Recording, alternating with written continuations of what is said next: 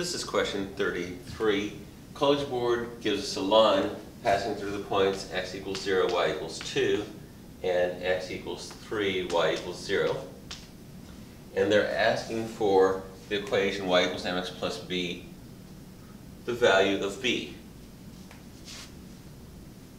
The easiest way to find this is that it's already given right here. When x equals 0, the y value, 2, is equal to 2 equals m times 0 plus b. So 2 equals 0 plus b. 2 equals b. So the answer would be 2. If you don't see that, you can solve for the equation of the line either by hand.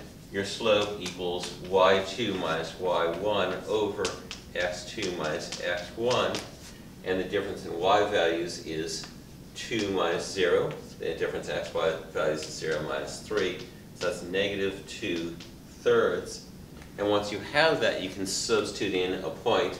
I'm going to substitute in the other point to get y minus y0 equals your slope m times x minus x0.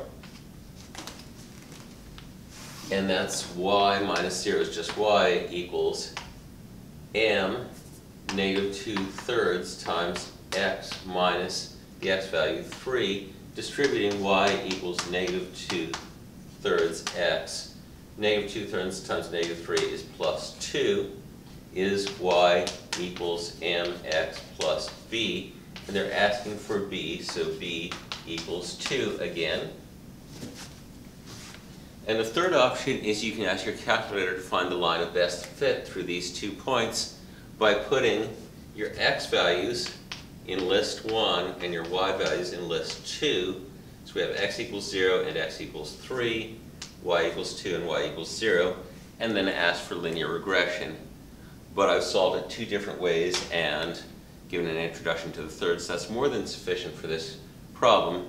In many cases, you'll say, oh, this is the x-intercept and the y value, this is the y-intercept, the y value on the y-intercept is b, so you can get this directly.